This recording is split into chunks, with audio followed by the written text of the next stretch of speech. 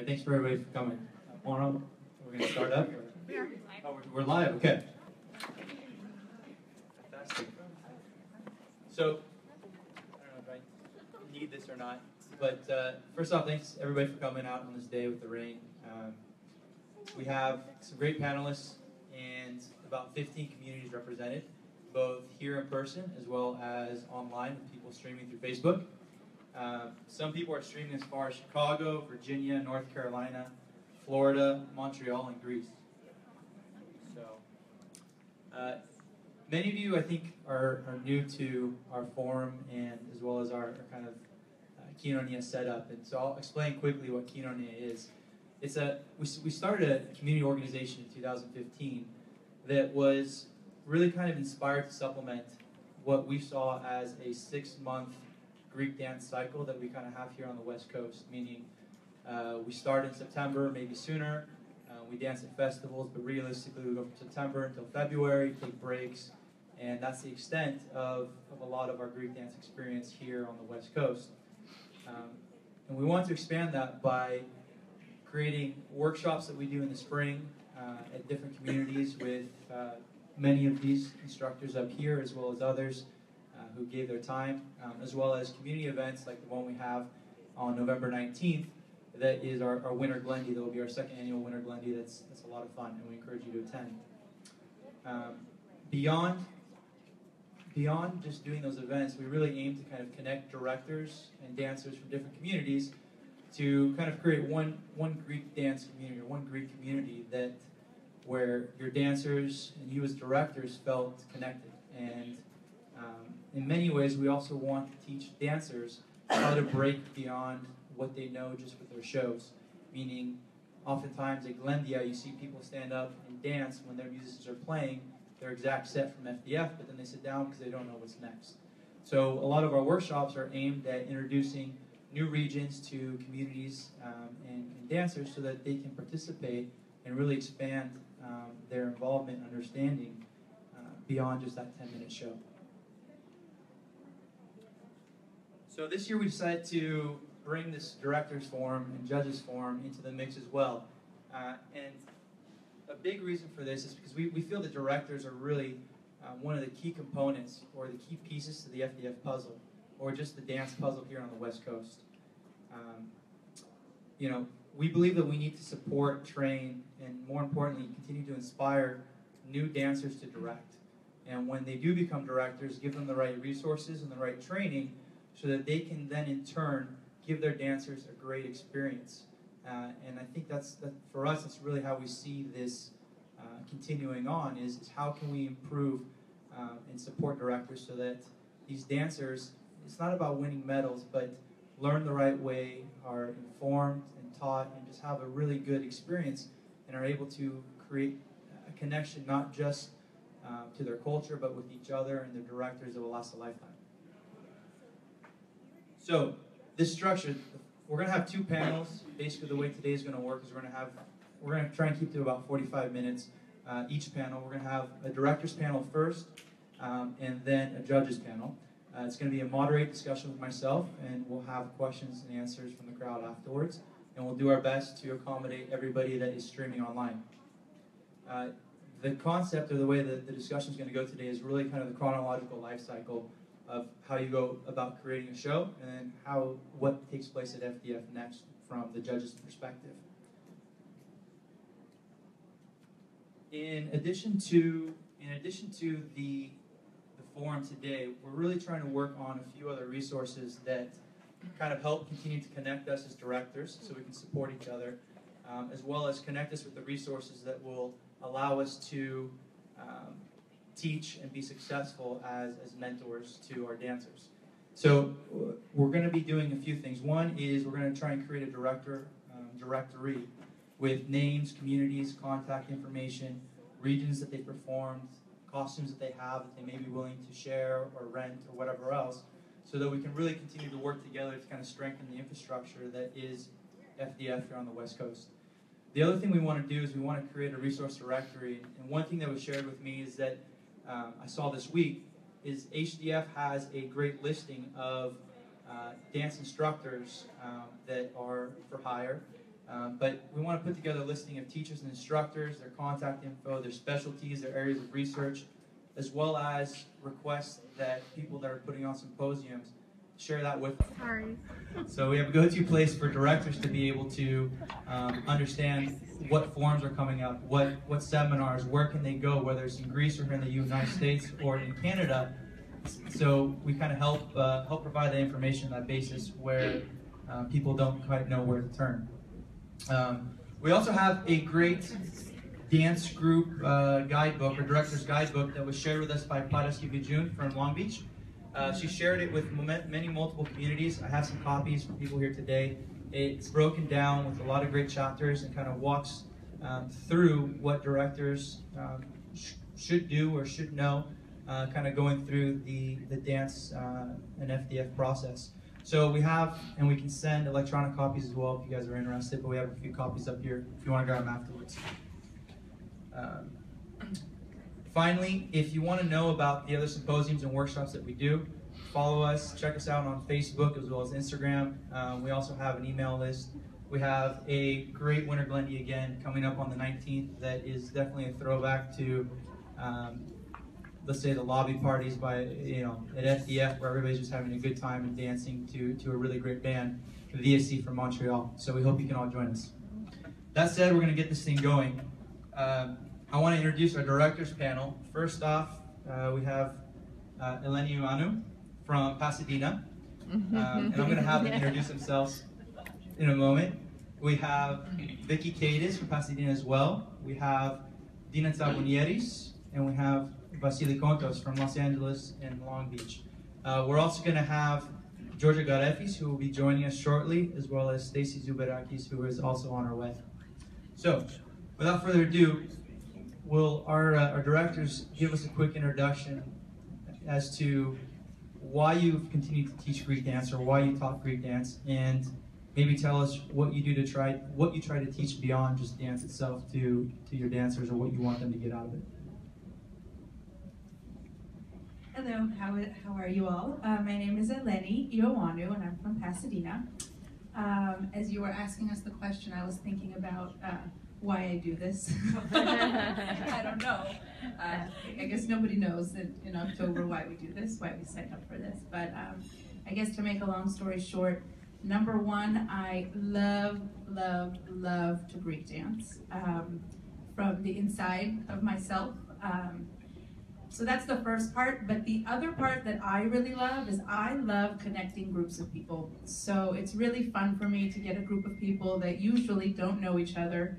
For some reason, we're always starting new adult groups at our church, and it's kind of a free-for-all. Anyone can join and anyone can come, and my goal is to get this group of young adults to get to know each other and to have this shared experience of dance and each other. I feel like there are not very many outlets now for young adults to hang out. It's all electronic. I don't know if you guys know, I don't have a Facebook or an Instagram or anything like that. An iPod. No, I have a CD player, okay? That's it. My dance group makes fun of me to no end. But I think the human connection is missing, and I feel like we're so lucky to be Greek and to have this thing called Greek dance, where boys and girls of all ages get to hold hands with each other. And I know that sounds funny, but if you ask them what they do at school, like sometimes they're not allowed to touch each other, they're not, and so how are we supposed to relate to each other as humans if we can't even be together? And then I feel like everyone here has had that moment where you're dancing with a group of people, and all of a sudden, I get the chills when I think about this, but you guys are all on the same step. You're all doing the same exact thing at the same exact time. And I feel like that doesn't happen in American dancing, where I too tease my kids about, like, everyone's doing their own thing. So we have a DJ in our community, and he keeps telling me the most popular songs at clubs are the ones that, like, tell you what to do. You know what I mean? And why do you think that is? Because at some point, people all want to be connected. And so, to make a long story short, that's why I do it, to teach dance, but mostly to connect people. That's all. I'm sorry.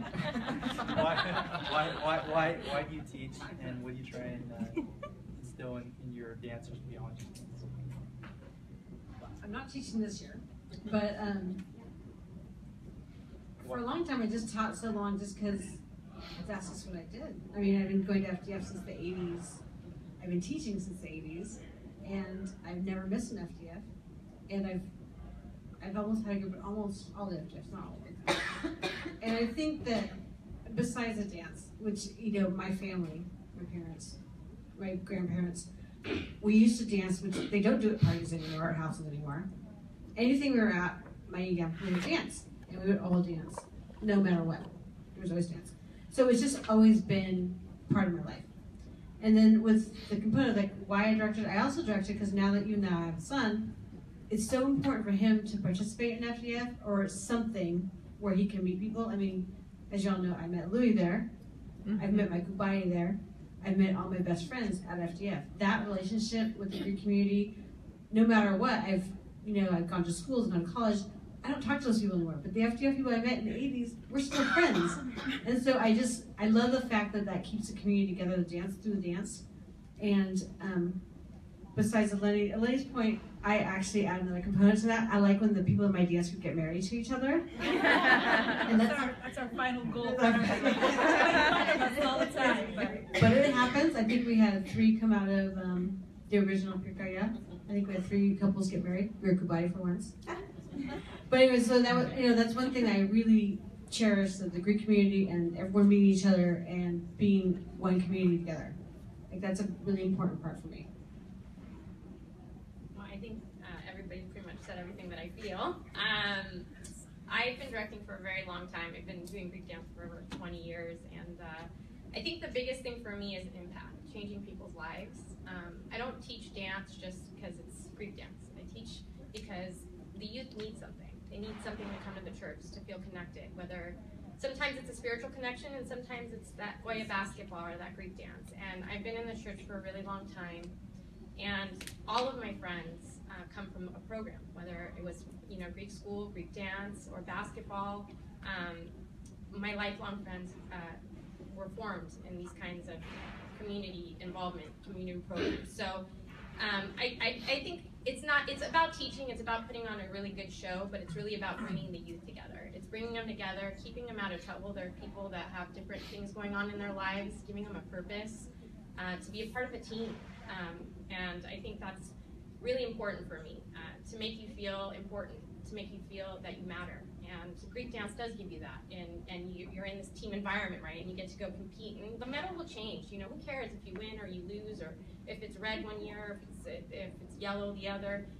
It's the memories. It's all those days that you get to be in Anaheim or wherever FDF is, and you get to be with your friends, and you get to have that moment in time that makes you feel that you're part of something bigger than yourself. And yes, I totally love, the fact that a lot of my dancers have gotten married or been in relationships, and I love, that I have been able to teach and mentor and then see my dancers become great directors. And I think the biggest thing for a director for me is to see your dancer be better than you, to be a better teacher than you, to go back into the community and give of themselves. And if I think that's what I feel most blessed about, to see all of my dancers giving back to their community.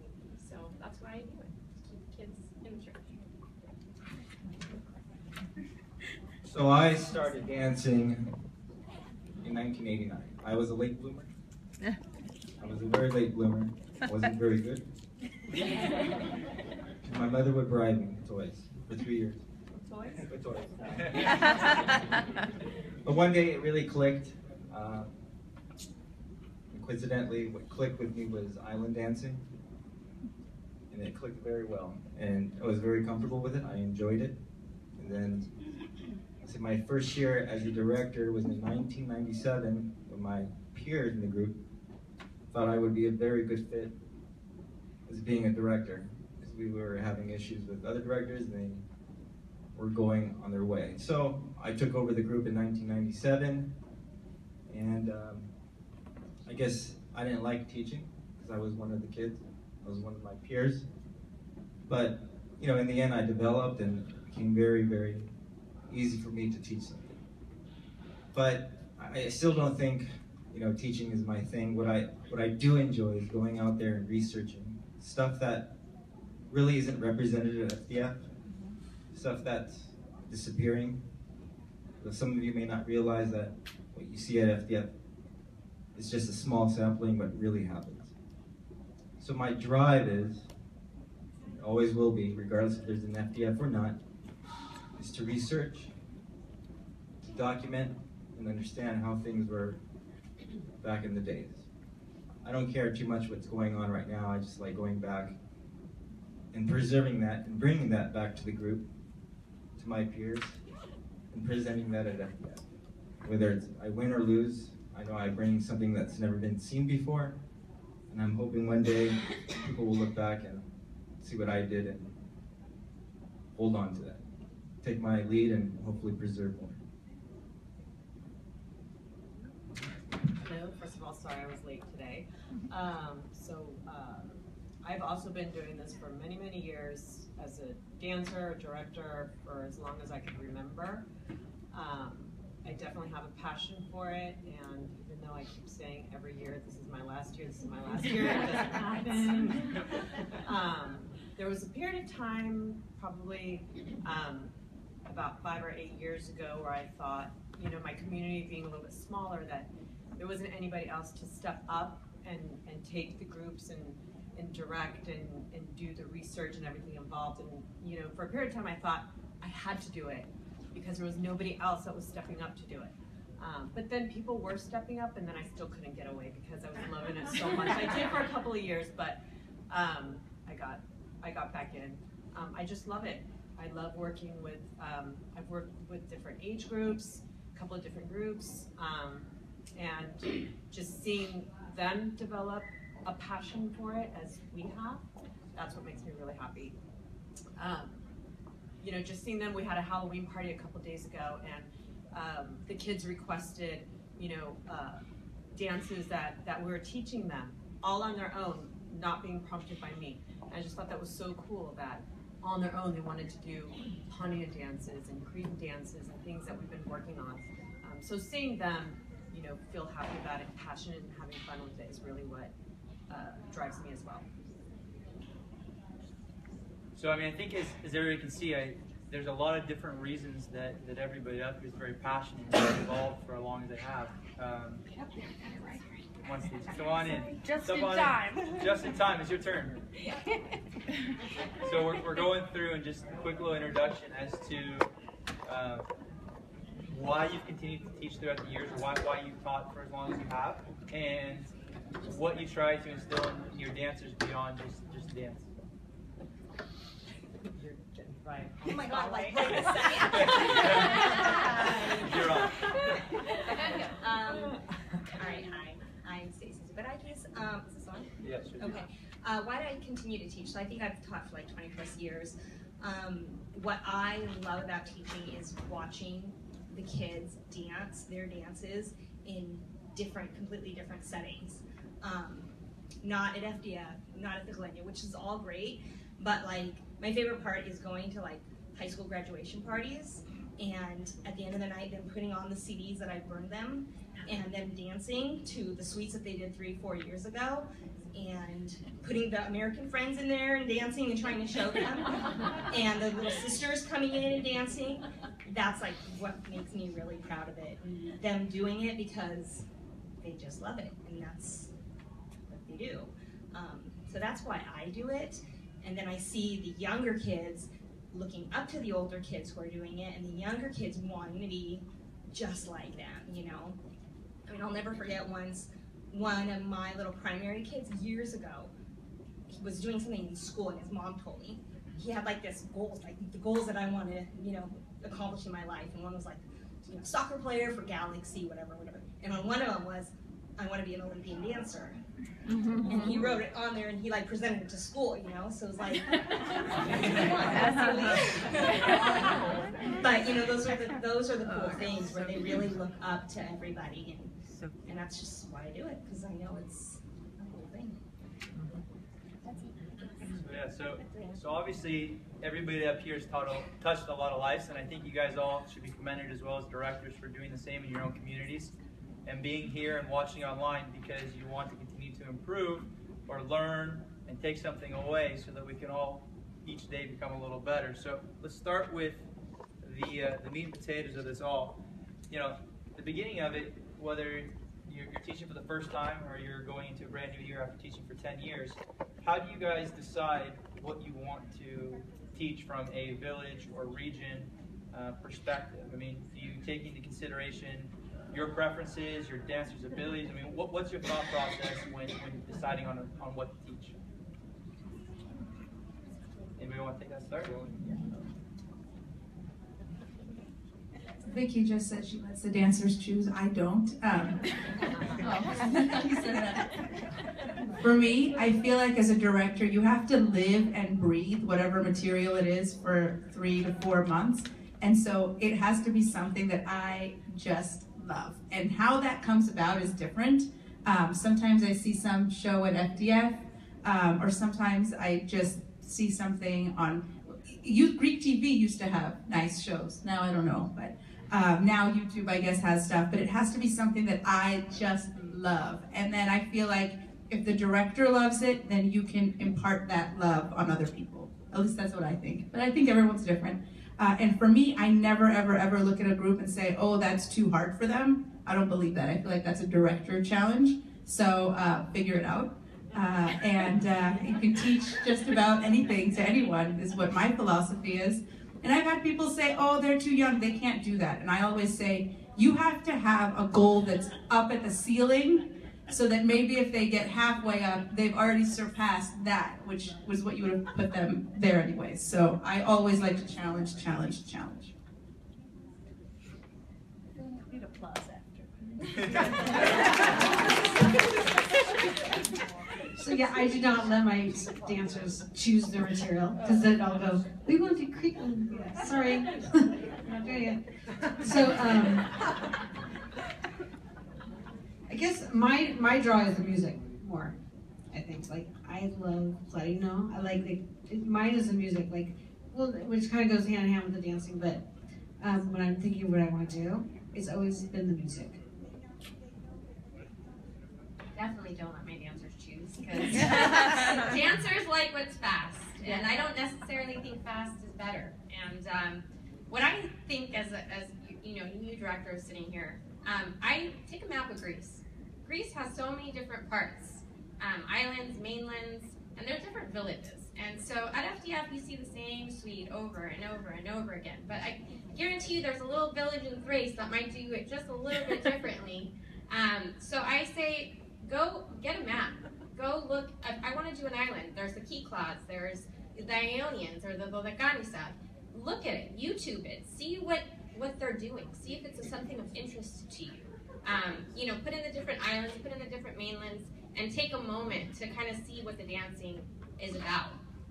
I choose, you know, a region that speaks to me, right? Because I got to teach it, and if I don't believe in it, and if I don't love it, it's not going to transfer to your dancers. So definitely pick something that you feel committed to learn. But most importantly, don't be afraid to go and do something different because you don't think that you're going to succeed or place. I'm very big about not doing normal, you know, I don't do everything that everybody always does. I think about it also, how many shows are there in a set, right? You got 10 groups and 8 of them are doing Thracian. Go beyond yourself. Go and challenge yourself as a director. And even if your dancers hate it because it's something that's maybe slow, maybe more contained, maybe rhythmically harder, but you're giving them something different. You're giving them a new, fresh perspective. So I think that's where I start. I always start with, hey, where do I want to go in Greece today? Got up my map. If I feel like I want to do island that year, and I kind of like, okay, what's this little rock?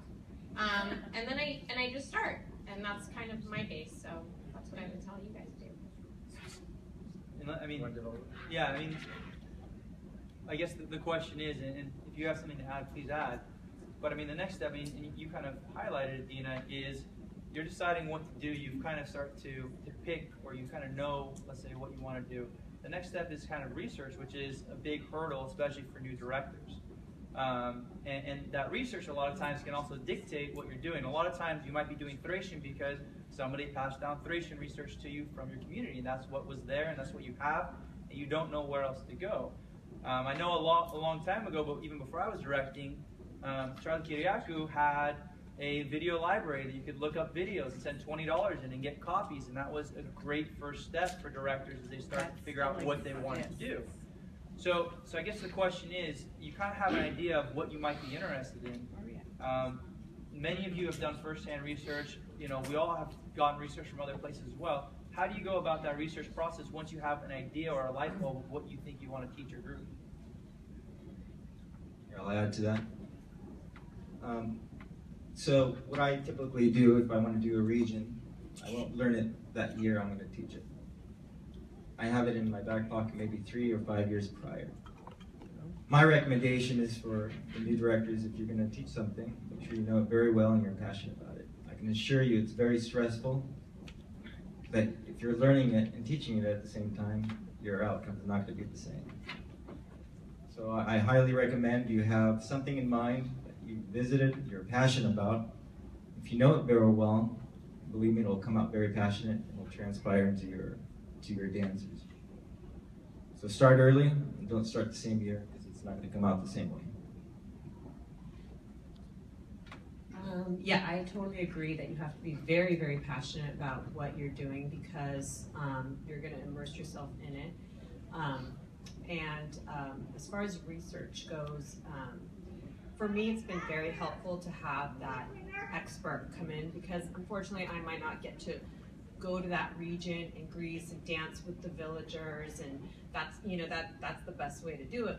That's not realistic. You can't always do that. So to have that expert come in and work with me one-on-one or my team of directors and to work with the kids, and that's kind of the base, and then work off that. And I know that you can go on YouTube now and find anything, but you have to be able to decide if that is a good resource or not.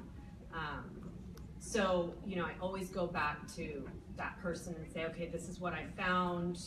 Is this something that I can use or not? And they kind of guide me in that way as well, because it can get overwhelming sometimes. But as far as finding people to work with and finding those experts, if you've seen another group do that region, talking to directors from other communities, I think everybody's willing to be very helpful. Talking to judges, they can kind of direct you and help you in that way. But for me, that's what's really taken my understanding to a much deeper level. So yeah, when it comes to research, I think YouTube is a very, very valuable resource, but it could be very, very detrimental to you as well. And it is just double checking and sending videos, sending links to the people that you know are experts in that area, and double checking. But as far as like regions go, I agree with what everybody said. What I typically see is I'll pick, let's say, an island in the Cyclades that might be a very difficult island, but kind of on Vasily's wavelength, as I might think that that island may be good for them maybe in 2 years or 3 years. And so this year I'm going to start with an island that has a little bit of a simpler style, and then eventually move up to the next island that's a little bit harder, and then go to the island that's really hard. Like, I don't want to just jump into, let's say, the Cyclades island of Kitnos, who has, very complex styling, before doing Naxos or Panos or something that might be a little bit simpler to them. So I do like to kind of go up difficulty-wise as far as styling goes. Start out with something that's a little bit simpler until the group really grasps it, and then continue on. So that's it. So then, you guys kind of highlighted a few different sources, right? There are some of the experts, whether they're from Greece that you can bring, or Joe Graziosi, or someone else locally that has taught that before. There are some symposiums. I mean, have you ever gone to symposiums to at least get that groundwork, or kind of find something you think you might want to teach? And if so, which symposiums have those been? Where have they been located? Anybody? So there's a variety. I've been to Canada. They put on, there's two versions. One is Koinonia, one's Holografia, and they alternate. And they put on a really great workshop. There's some in Greece, obviously, and that's very expensive to get to, and I understand that in the summer months. Koinonia has has actually started doing some workshops here. Back when in the day, because I'm a relic, we used to have, Seattle, we used to have OPA and Vegas and all of these tools that I feel that the younger generation now doesn't have as much of. But again, I preface, finding your region, right, with looking at YouTube just to kind of see. I'm not saying it's right, but it gives you kind of an idea if you're going to like it. Also, you guys it's a social media era. And you can find if you Google the Likyon, right? Likyon el Nidon of whatever village it is, or a mayor, or somebody. Back in the day, there was no internet. You had to find a friend of a yaya, of a papu, and a poryo, and you called Nito on the phone, and you hope that you would get a VHS tape. You guys have this wide world web at your fingertips that give you guys some starting point where you can call somebody in Greece, or find somebody, or Facebook friend somebody from the island of Mykonos, or from the island of, from whatever, Ipiros, and say, hey, do you know anybody? And then deduce from there. Yes, we have experts here. We have beautiful judges. We have a lot of directors with a lot of history. You have people in your own community that have a lot of resources and directors. And that's also a good base, right? To go and start research of, with a director that had something to kind of show you what's good versus what's bad when you're looking at something. But again, there's a variety of ways, right? Workshops are one. Two is social networking yourself, trying to find a contact. And maybe you'll find somebody that hasn't been used before.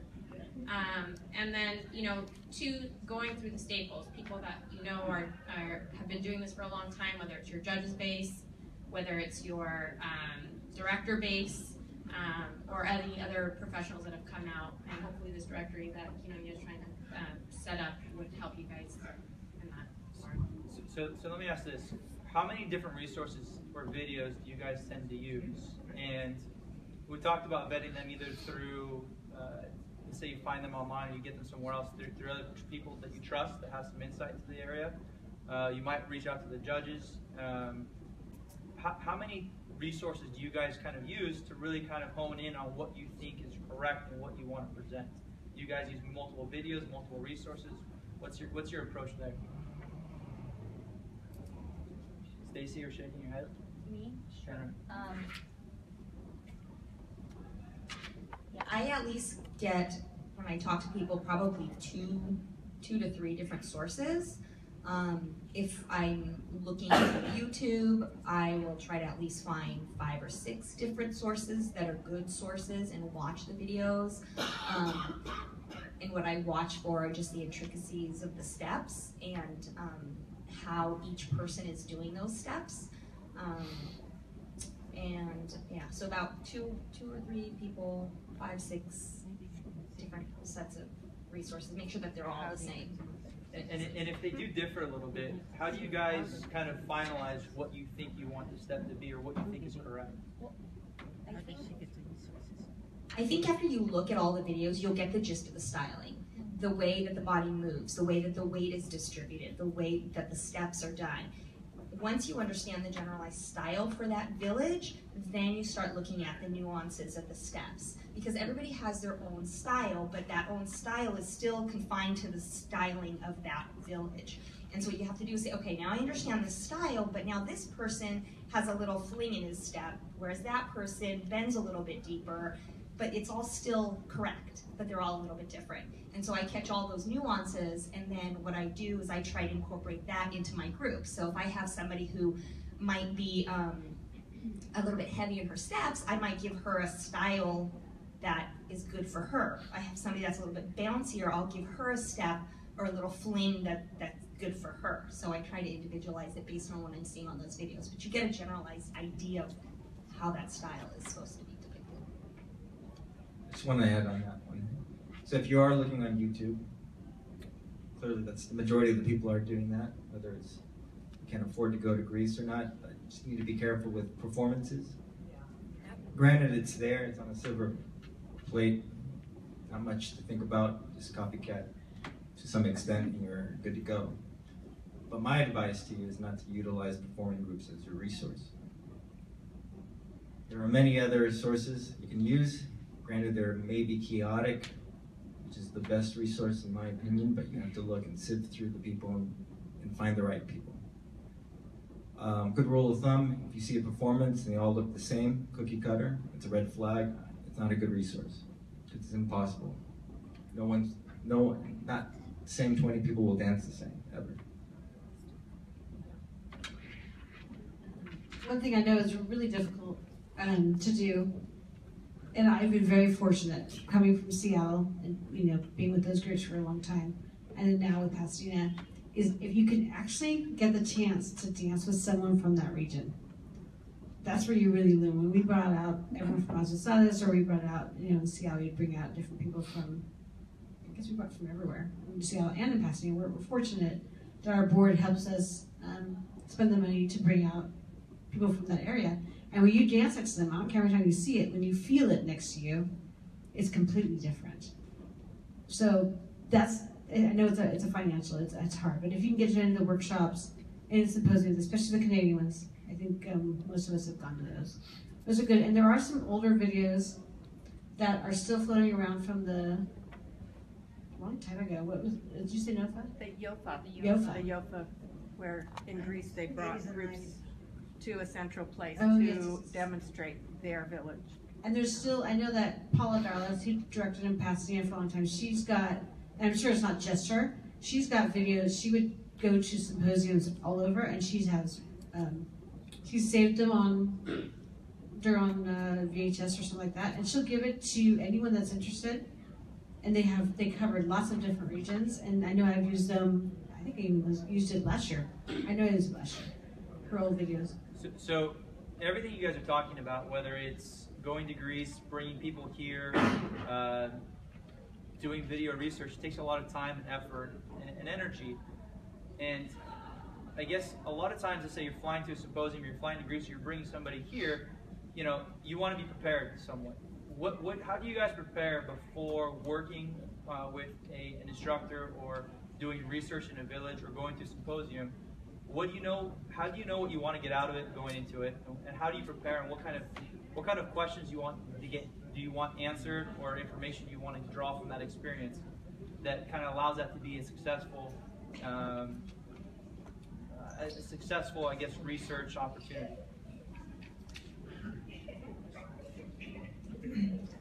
You have to prepare a lot beforehand. So someone said that they think that directing is only a 2-hour commitment a week, and that's a big lie. So directors are the ones that are watching everything before.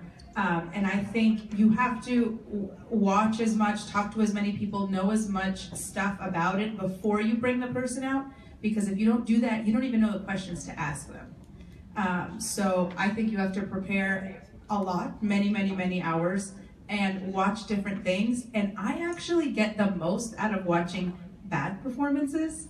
I think you have to watch good videos, but it's very interesting if you watch bad performances. You're like, oh, okay, I see that. That's not how it's supposed to be. And then you can start asking the questions like, okay, well, what exactly is this? Or what is this theme or tradition? I also think that preparing means putting the dances into context. I hate when people say, oh, this is a dance from our first day or our second day, right? No.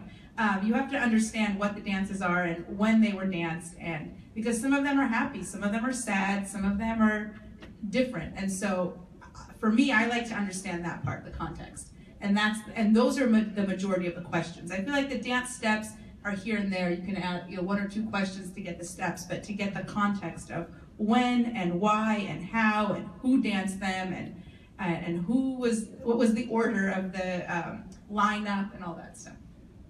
Well, I think along those lines is making sure that your kids know what you're doing, because a lot of times they don't know the names of the dances, and that drives me insane. So I think it's really important as far as them getting a history. Like, I know I would take a map in, and I show them what we're doing, and I would really break it down. I would show them videos. Even when I said I didn't let them choose their dances, sometimes I kind of let them think they are, because I'll show them videos, and I say, what do you guys like? What do you like about this?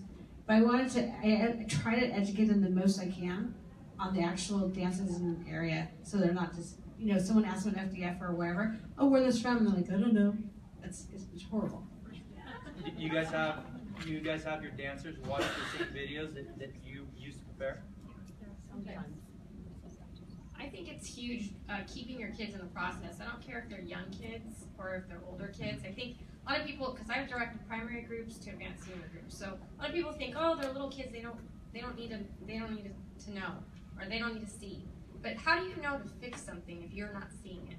I could dance in front of any kid, and sometimes they're just not looking at me. And I could say it 15 different ways, and I can count it 17 different times, but they're not getting it. And sometimes you need a visual. You need something visual to sit down and show them.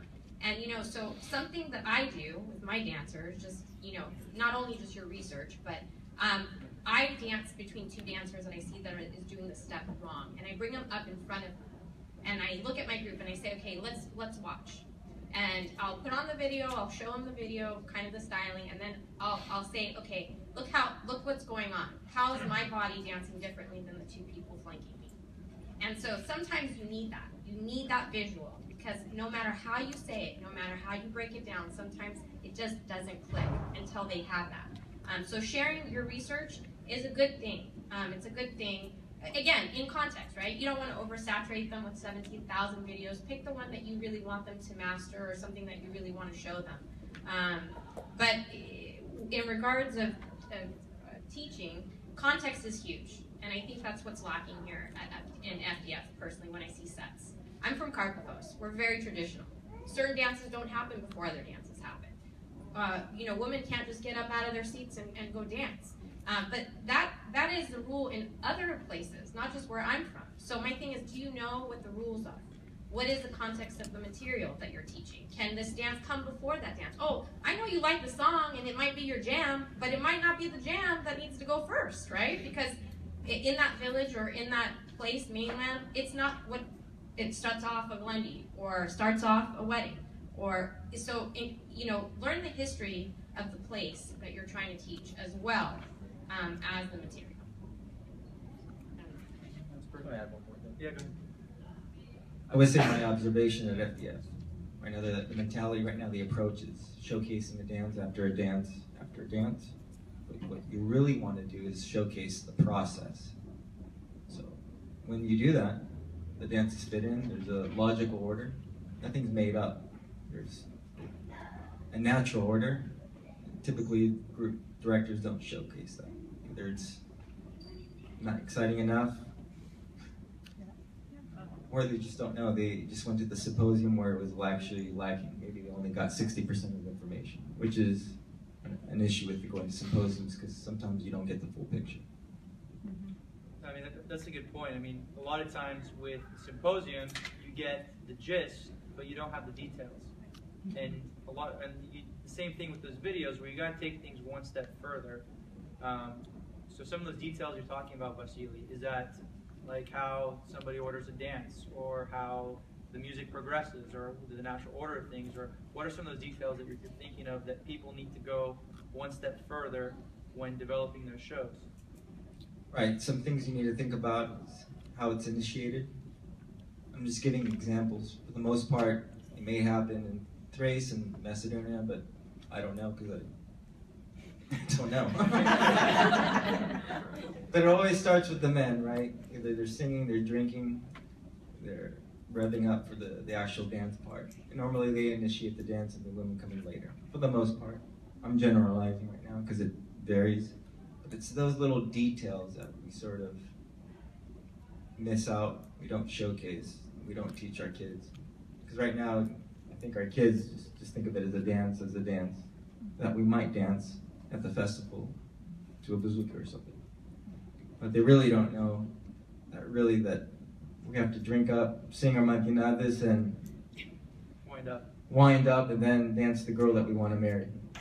Generally. It doesn't happen that way. That's Bobby Patzia's philosophy. So Georgia, let me ask you a question then, before we move on, because there's a lot of good stuff we're getting out of this. But you mentioned that you'll have the instructors that you bring out, let's say like Zonazidis, teach your kids. Do you do that, or your dancers rather? Do you do that if you don't know what kind of teacher they are? First off, like, had you worked with Zonazidis before having them work with your dancers? And do you always have, or people on the panel, do you always find it useful to have the instructor work with your dancers, or is it more beneficial for them just to work with you and then you to relay it? Well, combination. So, I mean, when, we got the honor of having Zunazizi come to us, I was already using his research. So, when I started working with the region, I was given that research by one of the judges, and so all I had were the videos, and I was going off that. When we found out that he was coming and doing workshops in the United States, we got on that and had him come over. And we're a smaller community, we don't have a ton of money, but we made it happen. So I definitely had to have one-on-one time. But he also did work with the kids, and I forgot who was saying that once you dance with the person, whether it's us, the directors, and also our dancers, it gives them that experience, and it just, I don't know, when you dance next to that person, it feels different. So we had to have that aspect as well. So it was a combination. And your dancers at that point were about senior category, so they were older still, or? Yeah, they were about advanced intermediate. Yeah, so once that all started happening and I got to deepen my understanding and my experience, that inspired them as well. So that group in particular were totally in 100%. They just loved everything about it, and I think it was having that experience with him and me working with that region long enough to really get it and feel so passionate about it that I can kind of inspire them. The group that I'm working with now, they really appreciate that as well, but not as much as they had, because they had that experience of working with him, and some other people came in. I mean, our musicians, they've been so helpful, and they work with him as well. So it's all in the same, styling. But they have, come in and danced with the kids, and they've given me feedback as well. So sometimes you can even use your musicians as a resource. Oh, yeah. And really quick on that, because I don't know if we're going to have time to come back to the whole musician discussion. You keep mentioning Downey as a smaller community, to bring in Zunazizi or to have live musicians. How do you make that work financially? Do you usually share with other communities, or how does that work? We try to share with other communities, but even if we cannot have another community come in with us, we understand the importance of it and how much it enriches our experience, so we make it happen. I mean, we fundraise a lot. We've, over the years, we've learned the things that work, and just how to make it happen. All the parents, I mean, it takes everybody. The parents are involved, the priest is involved, all the families. So, I mean, we all enjoy it so much that everybody just works together to somehow or other make it happen. So from a time perspective, we're going to take the conversation to the next level then. You guys have picked your region, you've pulled together research. Now you have your research in front of you. How do you prepare for practice? How do you prepare to teach an effective practice and communicate what you need to your kids or dancers? Take that one as well, or? So to prepare for practice, I mean, it changes throughout, So usually just try to choose that one thing that I want to accomplish in that practice session, and use it as the goal, whether it's teaching a new dance or working on styling or whatever that is, and start working with the kids on that. But sometimes you can't do that for like 2 hours because they might get bored. They reach a point where you might feel like you're losing them a little bit. So then you got to change gears and maybe put on another dance that that they really like, so that gets them excited again. Or maybe put on a dance that they haven't learned yet, but you want them to learn, and just put the music on and start dancing it. And even though they don't know it yet, they're looking and they're like, wait a minute, I want to learn this. And they start, it's kind of like a sneak peek.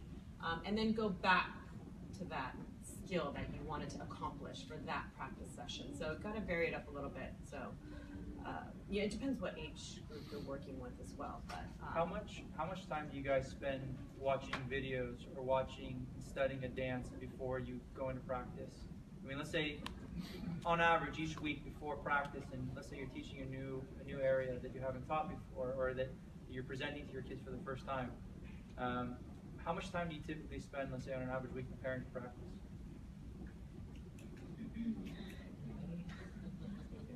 I go back. 626. Well, it kind of depends. It just depends on how comfortable we feel with the region. If I'm fully prepared from September from the get-go, then I may not spend as much time. So what does it take you to get prepared or feel prepared in September? Throughout the summer, I'll do research and just figure out my dances, figure out the suite, get my songs all coordinated, and do a lot of research in the summertime. So it's hours and hours and hours of watching videos. And then I might refresh, so maybe an hour before that week of practice, maybe on a dance that I'm like, oh, I can't remember that step right, or what have you. Just refresh. But probably I would say an hour. But that's again after a whole summer of hours and hours and hours of watching. And I guess the point to drive home, right, is I think everybody up here puts in a ton of time preparing, whether it's the week of or the summer before, and then you kind of have that in your bank when you can recall and teach it. So, I mean, does anybody else have input on how you prepare, or what you think has made you effective preparing? I think the biggest thing with being a director, and I look at the younger kids that are in the audience right now, is trust. If your kids don't trust that you know the material, you will not be an effective teacher. And so when I say trust, trust means that you need to know your material. And when you do your research, yes, it could be the summer before. Realistically, we're all busy. I got kids, I understand, you guys have school and you have things going on. So what's the reality? The reality is you should not be watching your video 1 hour before practice, and then you walk into practice and think you're going to teach that dance effectively to your kids. It's not going to happen. And when I mentor my fellow directors or in the program, the worst thing that they always say about me is that I make them get up and teach me. I say, now teach me. And they say, oh.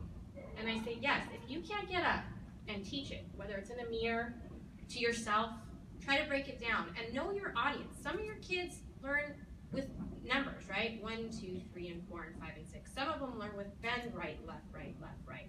Or with the, so you have to kind of see, go into your dance group, see, and then also look at the progression of your material. There might be a common theme of 6 steps. So you build where it like statria, or you build with, there's, in island dancing, it's 1, 2, 3, 4, 5, and 6, right? And then maybe that comes into another dance. So kind of look at the reoccurring theme, and then you can build exercises from those things, whether it's forward and back for island, doing up and down for sirto, whether it's doing hop, step, hop for Macedonian, and lift from your rear rather than your knee. There's a lot of things when you're looking at material. But again, the biggest thing is if you can't break it down in a way that your team or your dancers can understand, whether they're 5 or whether they're 25, you're not going to have the respect, and they will challenge you. And when they challenge you, this is the biggest thing about bringing other resources, right? You asked about bringing in people from Greece or bringing in other people. This is where it could fail epically, right?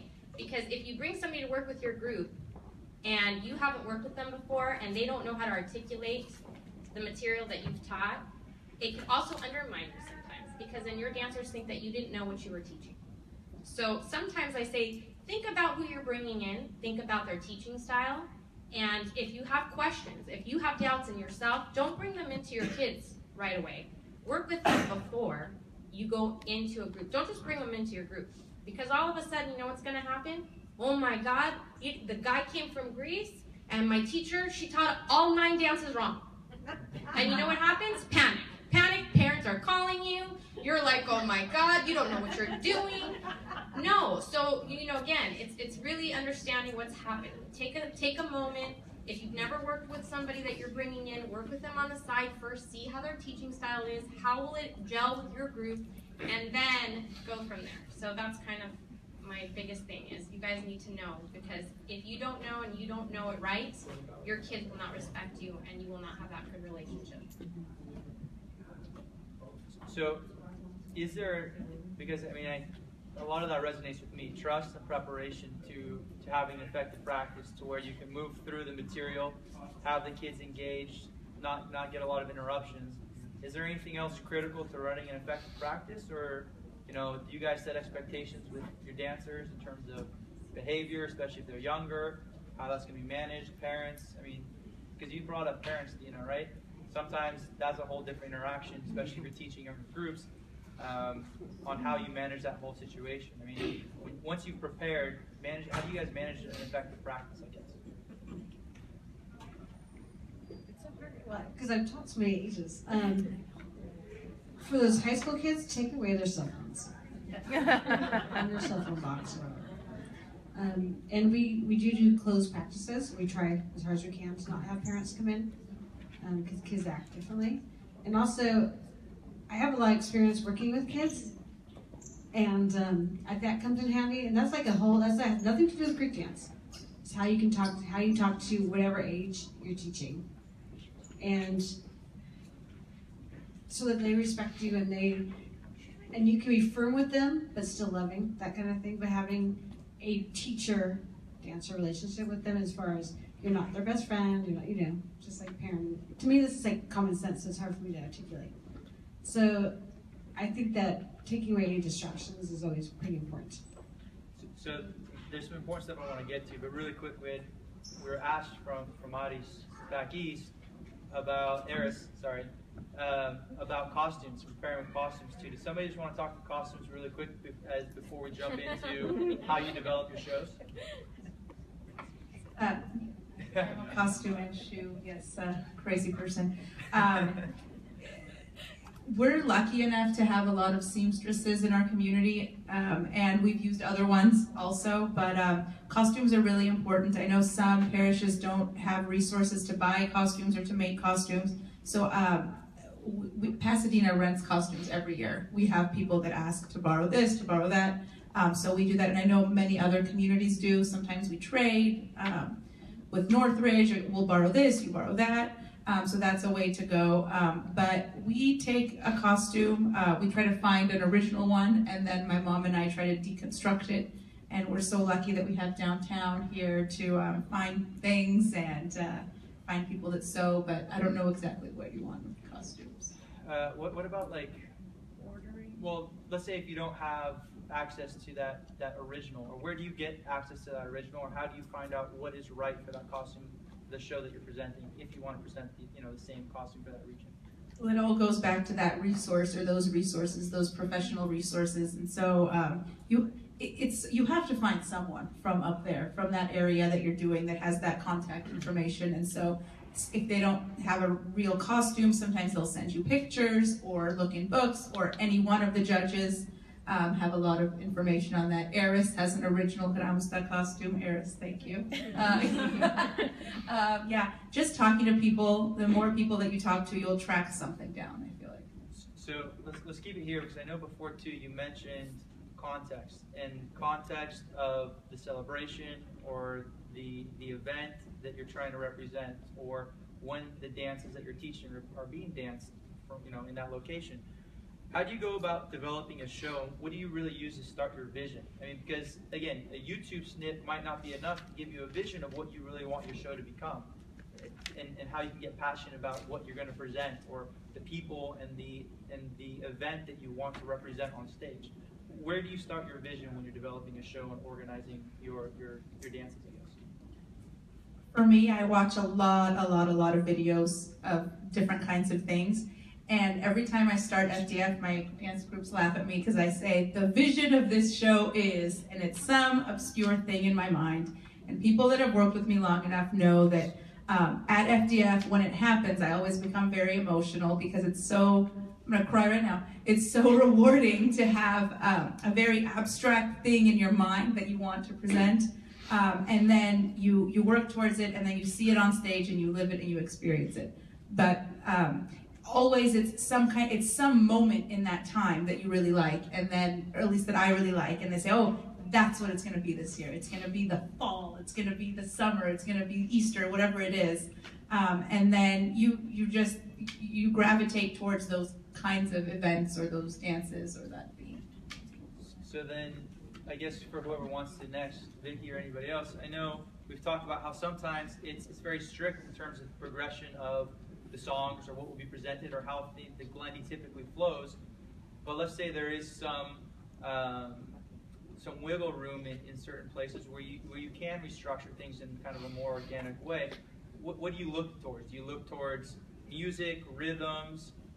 Even if the structure is strict, you can still pick different melodies and how that flows and how what you want your energy of the show to be and how that moves up and down throughout the 10 or 12-minute process. I mean, what do you guys think through when finalizing the music and the songs and the sets and everything else?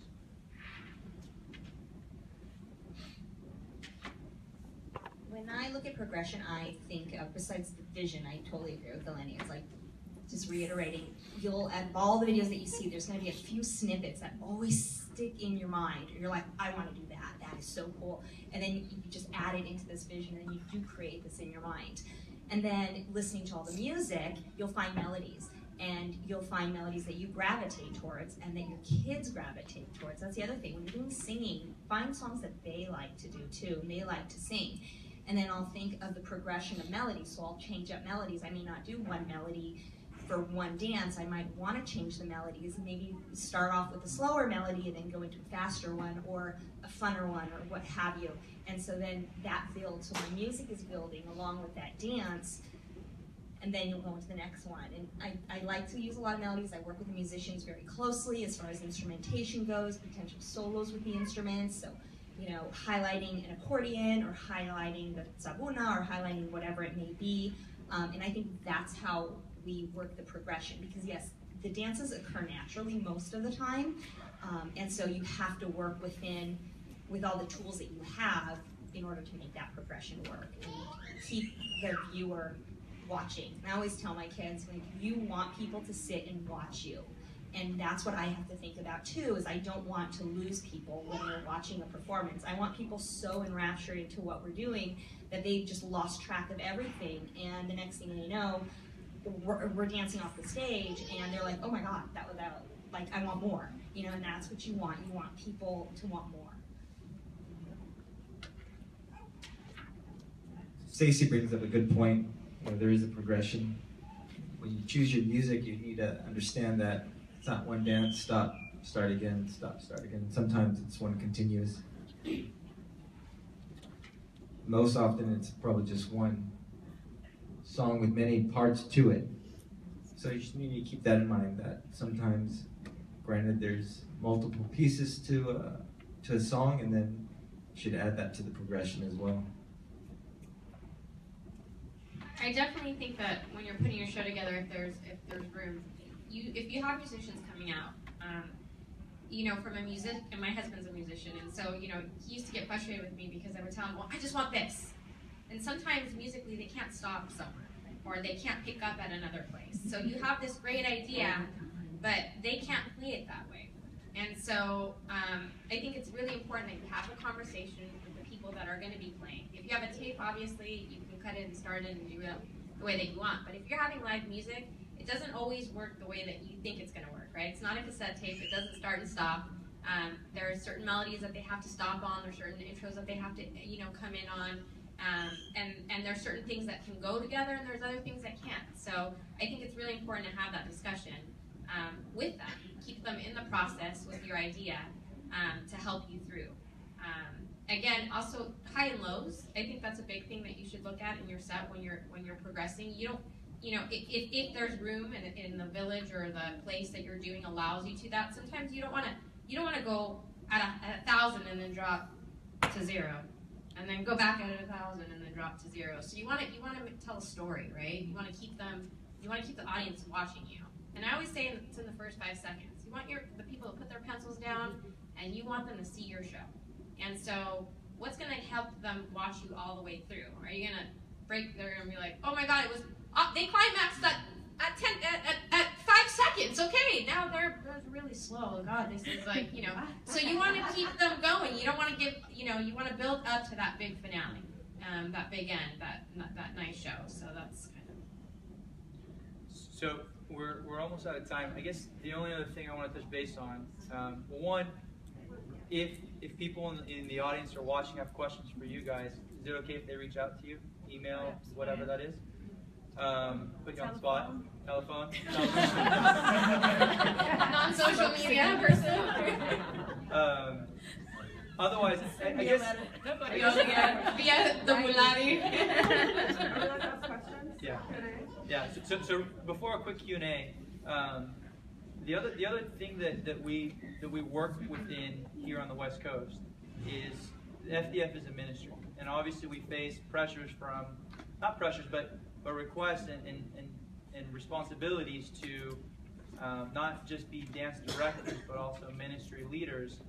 And how do you guys balance that with the pressure of coming in and having to teach and only having 2 hours, while also connecting your kids with whatever else we need to as ministry leaders? I mean, there's a lot of back and forth and a lot of friction that sometimes comes with that relationship.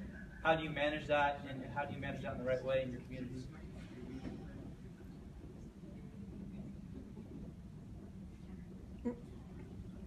I guess the short and sweet answer is just it's by example, I guess.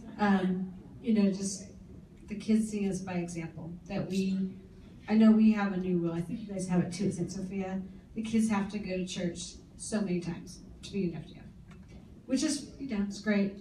The thing is, right after FDF, a lot of the kids don't come back. But I know that people like myself and Eleni, I know we still bring our kids.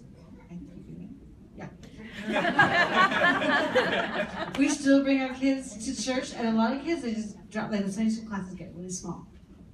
And then, it's up to the parents. Like the parents need to continue to bring their kids to church, but us being good, being by example, working at the festival, helping whatever the church needs, and then I bring a lot of the kids, I'll bring them in. Like we had a Greek school event on Friday night, and a couple of my dancers were there from last year, and I put them to work. Because they just, then they do it and they're fine. But I think by example is our biggest. And we go to FDF or any event, acting responsibly and remember that we represent our church. We represent St. Anthony's in Pasadena. And that's one thing I really hit home with the kids from Pasadena before FDF, is that you are a representative of the church. You're a representative of Father Peter.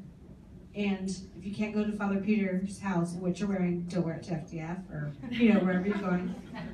So it's like how we act as their role models, because we're their role models. So with that, let's take a couple questions from the crowd. Jessica, you have one? Yeah. And then Marlo, do we have any questions online or? No. Okay. How do you guys decide how much choreography is enough when you have variations for your dancers? Because I think my tendency is to over choreograph with weaker or younger dancers and leave other things up to improvisation, but I think that sometimes when you over choreograph, you create too much of a rigidity and you don't create a dancer that can adapt to other sets or be improvisational on his own or her own. So I'd like to hear about that.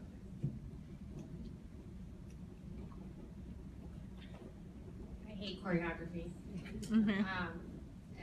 I get it. When you're new, you see a video and you want everybody to do 17 slap kicks and come out and do 5 turns. They don't dance that way in the Horyo. They don't dance that way in the Buno. They are not doing 17 slap kicks and an off the chair backflip. That's not how they're dancing. And so I think to succeed, you need to take a step back. And yes, you want to put on a show, but sometimes less is more. And I always err on that side. Like, if you have excellent, male leadership variations in the front, maybe it's a woman that's dancing, maybe it's a woman's dance, focus on the key elements, but also it's not about everybody doing the same thing. That's everybody so focused on, is it 5 centimeters to the right and to the left?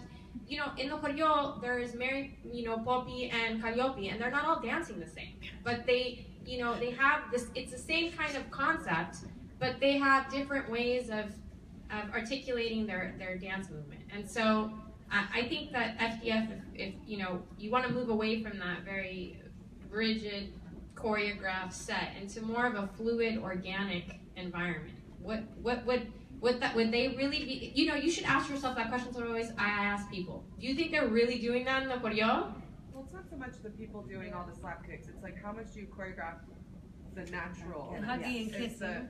Hugging and kissing? Yeah, Okay. choreographed movement from transitions. It's like the walking from one side of the stage to the other. It's choreographed. I mean, Staging. I mean, I hear what you're saying about, you know, choreographing the kissing and that kind of thing, and you know, the transitions between dances. I totally get that, because if it's not done naturally, it just looks awkward. It doesn't, you know, it's almost uncomfortable. So I just think, you know, we were talking about like the kids watching the videos of the villagers and the way they do it, but talking to them about the culture, why they're celebrating this, why they're doing these dances. Is it a Glendy? Like, you know, how would you act at a Glendy, you know? And maybe putting on a Glendy, and, you know, and having these dances, and just letting them in that just raw, you know, atmosphere, and just seeing how, you know, it just looks so, they just have to feel that to do it, or else it's better if they don't, in my opinion. I don't know. I don't know if you want to add to that, but yeah, I don't know. It's hard to choreograph that sort of thing, in my opinion. I would definitely recommend no hugging and kissing. And if you do use tables, you know, they're there for a purpose, but don't eat off the tables on stage. Don't use that as a choreographic tool. Don't eat off the table. Have a plate. Don't eat on stage. Do not eat. But drink a lot. The other thing is you also have to, is how many kids you have on stage. I mean, the last couple of years I was dealing with 32 creators on stage, and there's no room for choreography. It's just transitions took longer than learning how to do the dance, because it was so many people on stage. Yeah. So, Jessica, do you mean like the transitions themselves, and like? I just mean like if there's, if you're doing an island and you know, you're having boys solos. Do you choreograph every boy solo? Meaning what they're going to do exactly, for their solo. Yeah, exactly, where they go on stage, or do you do you teach them 5 things and have them pick? Well, I guess the question is, teach them 5 things and let them pick, and give different music. Always. I feel like the director downfall is when you just have those 5 songs and those versions of those songs, and then, you know, the musicians come, number one, and it's a disaster because they don't play it that way. But the kids didn't know that's the same dance. So if you give them 4 different kinds of that song, then you'll see how they start feeling comfortable. But I feel like, personally, I think it does them a disservice to say, do it this way only. I would teach them, and then let them come up with some on their own too. Sometimes it might not be traditional, but one of our groups added a drone into one of their dances by themselves between Friday and Saturday of FDF, and they were so proud of themselves. They went on stage, great, because it was organic to them, you know what I mean? So I think that part too. I like when the kids do their own stuff. But any other questions? No? So for those online, we're going to take a quick break, switch out directors and judges, but can we please have a big round of applause for our directors up here? One more question? One more question. Good job, guys. I just didn't get the names of everybody written down for contact for later. So we have Eleni Ioannou, Vicky Cadis, Dina Tabonieris, Vasily Kontos, Georgia Garethis, and Stacy Zubaratis. That's what happens when you come late. So, a big round of applause one more time, please. So we're going to take a quick break, grab water, some sweets. We're going to turn off the stream and come back on in about 5 minutes.